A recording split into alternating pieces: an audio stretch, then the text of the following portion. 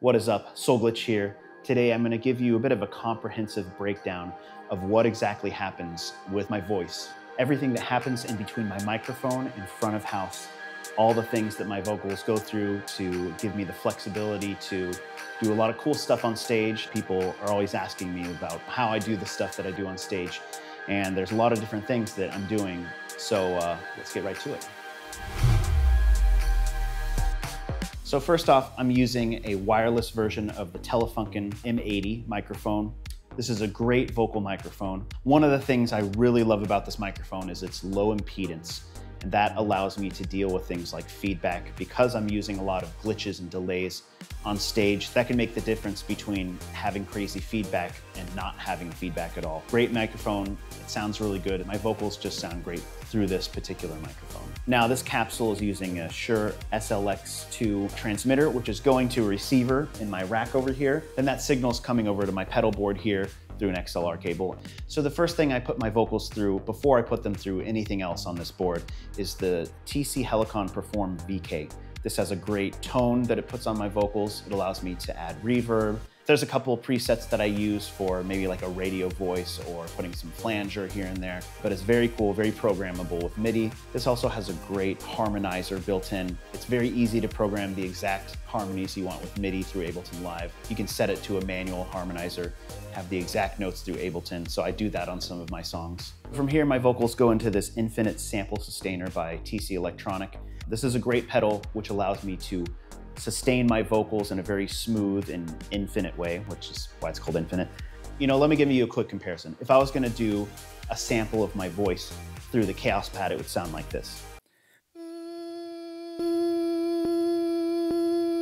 Now you can hear, this has a very notable click.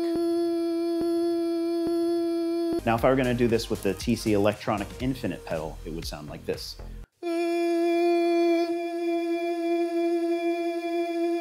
It's very smooth. You can also sample as many layers as you want on this thing. For example,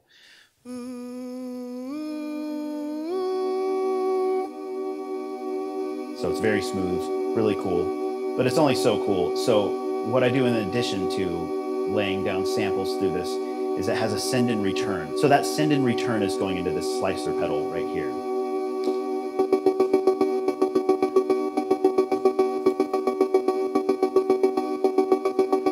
This pedal has a lot of different presets on it,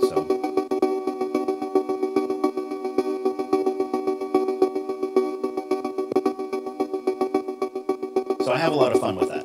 And the signal, before it goes back into the return of the Infinite pedal, also goes through this board brain patch bay. And what that allows me to do is I can basically send and return this signal to pretty much anything else that I want to. Right now, it's not going to anything, but I can send it to this Maris pedal.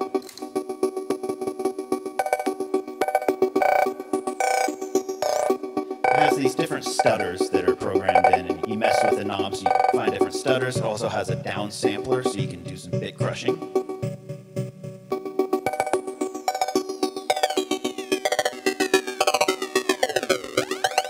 So after the Infinite, my voice then goes through the Maris Polymoon, which is a really great delay pedal. Also very programmable by Ableton, as is the Auto Bit, which I'll save for another video. So from there, my signal goes back to my rig over here and into Ableton through my iConnectivity audio interface. So let's get back over to Ableton. Now, via the iConnectivity interface, my vocal signal is in my computer. It's going through this Vox track. So the first thing I have here on my vocal chain is a soft reducer, which is basically a gate that I found helps minimize the kind of noise that comes from putting my voice through all of the pedals on my pedal board and all the electronics going on. There's a little bit of noise and it's not super harsh. It doesn't cut my voice off or anything, pretty minimal. So the next thing I have going through my vocal chain is Isotope Nectar Plus. This is a great plugin, just adds, a little bit more of a body to the sound. I've got a little bit of saturation, a little bit of EQ, and a little bit of a compressor on here. After the Nectar, I've got it going through another vocal rack, which is mostly an EQ, and I've got a vocoder that's automated to come on and off because I use vocoder on one of my songs. So that's automated off right now. I've got some multiband dynamics that I don't have on right now. I'm constantly experimenting with different things. I think that I turned that off because I was using dynamics through Nectar. So that's off right now, but it's there because, again, I'm always experimenting with stuff. After that, it's going through a ballad reverb. I've experimented around with micro shift and overdrive, but I haven't really been using those too much. I've got an ambience that's turned off. I'm not using that right now. So I've got a parallel processing rack right here. Honestly, I'm not even really sure why, but one of them is a little bit of reverb and then the other one is some more EQ. I've got a micro shift plugin. This is automated to come on and off. I use it on some songs. I don't use it on others, but that's there. So now I have several loopers set up in this vocal track. There's a little bit of complicated things I do with looping. Sometimes I'll have multiple things looping at the same time and everything's automated to come in and come out at certain points. Okay, now after all that, I have several loopers set up somewhere towards the end of my vocal chain in Ableton. I'm not gonna get too much into the loopers, but I will say that it's all automated. I don't have any triggers to loop stuff. I basically have a lot of stuff in my songs where I have a cue track in my ear telling me to loop things at certain times. I've got one looper here. I've got another effect rack with 2 different loopers here. The reason for that, it's too crazy for me to explain right now, but it makes a lot of sense when you're laying down different things that come in and out at different points in a song, and you just need things to be automated at certain points. I'm definitely gonna do a much more comprehensive breakdown of how to do looping in Ableton Live and how to automate everything so you can focus on performing and not have to worry about pressing buttons to loop here and pressing other buttons to overdub or start and stop the loops. It's really cool what you can do with Ableton Live. So subscribe now if you're not, because there's going to be a video coming on that soon if it hasn't released already yet. After most of those loopers, I have this LFO tool. So this LFO tool is mapped to this slider right here on my keyboard. If I wanted to get some LFO stuff going on. One of the reasons I have the LFO tool here after some of the loopers is, say I'm transitioning to a song that is a different tempo. So one of the reasons I have this LFO tool set up is because if I want to transition to a song that is a different speed, it's going to change the pitch of my voice that I've recorded in the looper. So one of the things I do to get around that, I'll have whatever looper I'm using not quantized with the song. So the loop will not change with the tempo change. But if I use this LFO tool and loop that into another looper, take the loop, this is complicated. I don't even know how to explain this. It's very tough. I might have to do another video where I show you exactly how that works. So mapped to this one control is not only the LFO tool, this beat repeat is also mapped to the same slider on my keyboard. So when I move this slider up, the LFO depth goes up, and at some point it turns on the vocal fun. Then again, got another looping pedal. If I want to loop something over in this looper, send it through the LFO tool and the beat repeat, and then loop that into this other loop. That's why it's called an after loop. Like I said, I'm gonna have to make more videos about this kind of stuff. After my vocal chain, I've got that in a group with my vocal harmonies. Some of my songs, I am using the TC VK for MIDI programmed harmonies. In some cases, I just like the way my backgrounds sound from the produced track. So I've got my vocal harmony set up.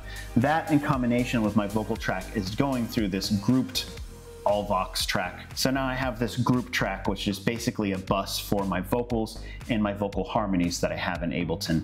And I have this artillery plugin, which is very cool. I have it sitting within this bus basically, because I want to be able to, at the same time, glitch out my live vocals and my harmonies in the backtrack. So this is a way to do that. This artillery plugin is pretty cool. There's a lot of different presets, and over here on my keyboard, I've got all these pads here. Each of these pads basically triggers a different kind of effect within the artillery plugin. So a lot of chopping.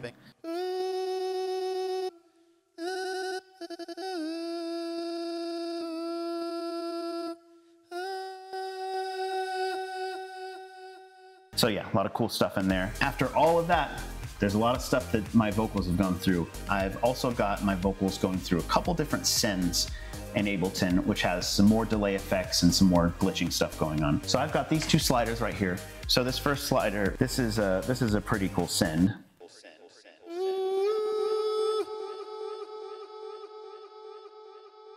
That's kind of a cool delay that just keeps going. First, that delay is going through this Replicant 2. So this Replicant 2 is a really cool kind of stutter. So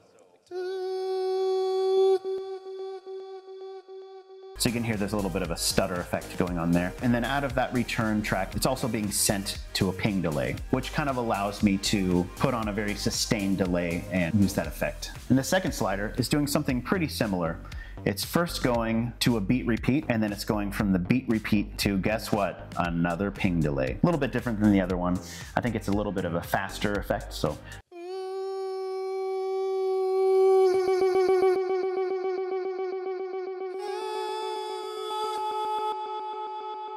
So again, that's a little bit similar to the first send. Having these two sliders, in addition to this one right here, allows me to do a lot of cool stuff just with Ableton. Having these three sliders and some glitching capabilities with these pads right here, and having some different ways to chop up my vocals, in addition to having all the stuff I have on my pedal board, really gives me a lot more in my toolbox, so I can really change up the different kind of glitches and delays that I do on stage. All right, so that's pretty much it for a bit of a breakdown of what my vocal chain is for my live performance. So if you have any questions at all about how I do what I do with Ableton Live, any questions about my outboard gear, any questions about Ableton, please let me know in the comments, and I'd love to make more videos for you, nerding out with you about live production. Have a good one.